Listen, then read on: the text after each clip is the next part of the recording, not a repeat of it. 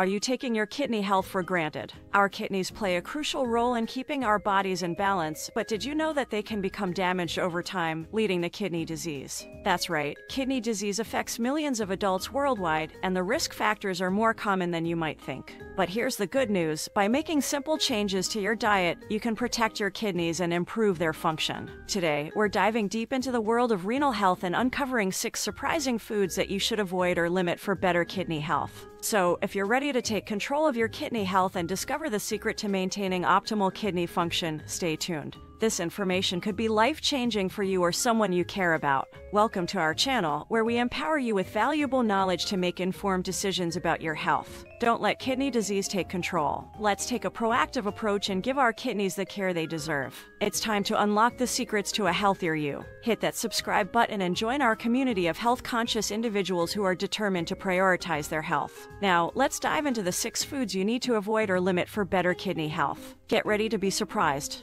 Number 1. Avocado.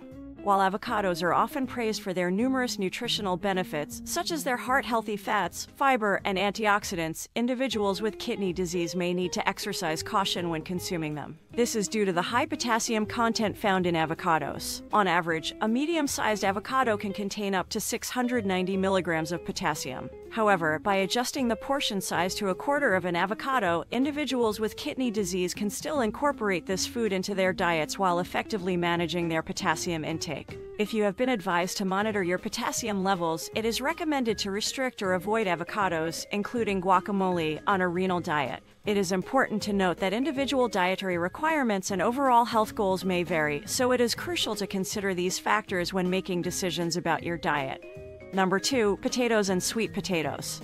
Potatoes and sweet potatoes, both potassium-rich vegetables, are worth noting. A medium-sized baked potato contains 610 milligrams of potassium, while an average-sized baked sweet potato contains 541 milligrams. The good news is that there are methods to reduce the potassium content in these foods. Soaking or leaching can be employed to achieve this. By slicing the potatoes into small, thin pieces and boiling them for a minimum of 10 minutes, the potassium content can be reduced by approximately 50%. Additionally, soaking the potatoes in water for at least 4 hours before cooking has been found to further decrease their potassium levels. This process is commonly referred to as the potassium leaching or double cook process. It's crucial to recognize, however, that double cooking potatoes does not completely eliminate their potassium content. Even after double boiling, a significant amount of potassium may still remain. Therefore, practicing portion control remains the most effective approach for managing potassium levels. Number 3. Processed meats. Processed meats have a long-standing association with chronic diseases and are generally recognized as unhealthy due to their preservative content. These meats undergo various treatments such as curing, drying, salting, or canning. Examples of processed meats include hot dogs, bacon, pepperoni, jerky, and sausage. A notable characteristic of processed meats is their high salt content, primarily added to enhance flavor and extend shelf life. Consequently, if your diet consists of a significant amount of processed meats, it can be challenging to maintain a sodium intake below 2,300 milligrams per day. Furthermore, processed meats are also rich in protein. If you have been advised to monitor your protein consumption, it is crucial to restrict the intake of processed meats for this reason as well. Number 4. Canned foods. Canned foods, including soups, vegetables, and beans, are frequently chosen for their affordability and convenience. Nevertheless, it's important to note that most canned foods tend to have elevated sodium levels due to the addition of salt as a preservative for shelf life extension. As a result of their high sodium content, individuals with kidney disease are often advised to restrict or minimize their consumption of these foods. Opting for reduced salt or unsalted varieties is generally recommended. Moreover, draining and rinsing foods like beans and canned tuna can significantly reduce sodium levels, ranging from 33% to 80%, depending on the specific product. Number 5. Dark-colored soda. Apart from the calories and sugar provided by soda, it also contains additives that contain phosphorus, with dark soda being particularly high in these additives. Food and beverage manufacturers often incorporate phosphorus during processing to enhance flavor, prolong shelf life, and prevent discoloration. The body absorbs this added phosphorus to a greater extent compared to naturally occurring phosphorus found in animal or plant sources. Unlike natural phosphorus, the additive form is not bound to proteins but exists in a salt form that is readily absorbed by the intestinal tract. While the presence of additive phosphorus is usually indicated on the product's ingredient list, food manufacturers are not obligated to specify the exact amount on food labels. According to the United States Department of Agriculture Food Database, a 12-ounce serving of soda contains approximately 33.5 milligrams of phosphorus. Therefore, it is advisable to avoid sodas, especially those with a darker hue, when following a renal diet.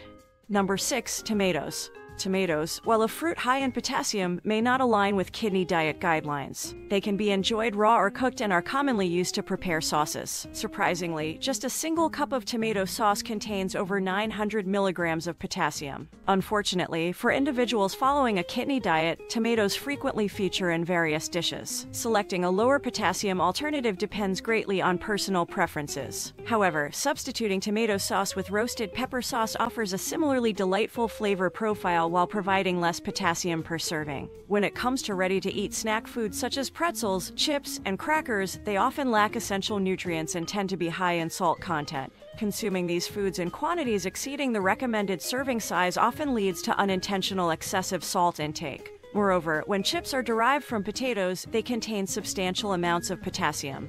Lastly, it is crucial to be conscious of your fluid consumption when dealing with kidney issues. Excessive fluid intake can burden your kidneys and lead to swelling, elevated blood pressure, and other complications. It is advised to restrict your fluid intake to approximately 1.5 to 2 liters per day, ensuring you maintain a healthy balance. In summary, for individuals with compromised kidney function, it is crucial to pay close attention to your dietary choices. It is advisable to steer clear of or restrict the consumption of foods that are high in sodium, potassium, phosphorus, and protein. Additionally, being mindful of your fluid intake and adhering to the recommended daily limit is important. By implementing these dietary modifications, you can effectively safeguard your kidneys and enhance your overall well-being.